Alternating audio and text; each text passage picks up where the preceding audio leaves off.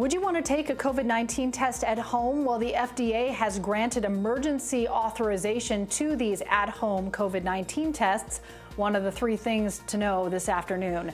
These kits are supplied by a company called Everlywell. They're available by a prescription, so you still have to check in with a doctor. The sample collection kit comes with a nasal swab. It's mailed back to an authorized lab. They run the test and then get you your results.